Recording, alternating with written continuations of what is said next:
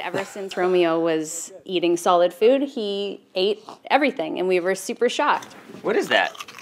A radish. A radish. I would just be eating random stuff, and he would be like, Dada, like, I want some. So I finally found my food soulmate.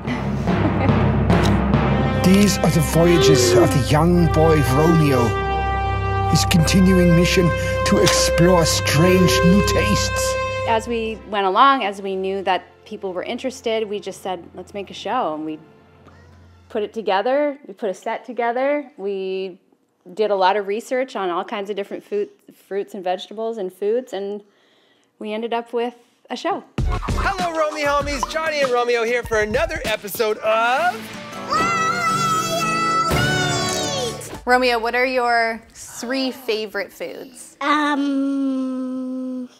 The dragon fruit, the stinky fruit, and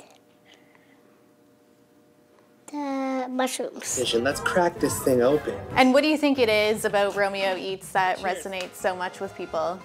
I think just the fact that he's 3 years old, 4 years old now, eating all these different foods and being so open-minded about food, which a lot of kids kind of are picky eaters and they don't want to try stuff and they're not willing to. So our whole goal was to not only make the show educational for parents, but also for kids, and to get people inspired to try new things.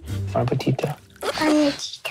We get a lot of messages from people that are in their 30s and 40s that haven't tried certain things their whole life, and they're like, wow, after I saw Romeo's love for mushrooms, all of a sudden I love mushrooms now. Like, it's really inspiring to older people as well, which is very cool to see. This one's delicious. Romeo, something pretty exciting is happening to you. Can you tell me a bit about that? The Junos. And what is it about the Junos? You're nominated for? Children's Album of the Year! Woo!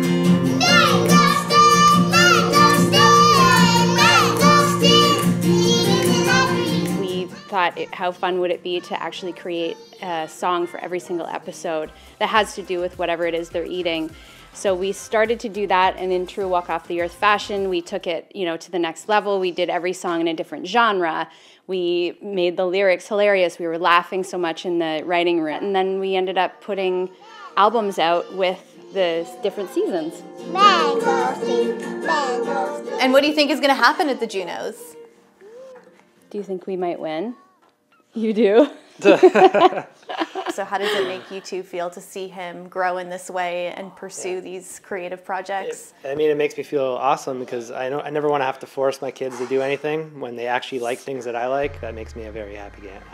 Oh, it appears he's not finished yet. I think we're going to do a couple spin-offs. We already have one called Romeo Dines, where he gets invited to high-end restaurants and taste tests the whole menu. There's lots of fun things in the future for Romeo.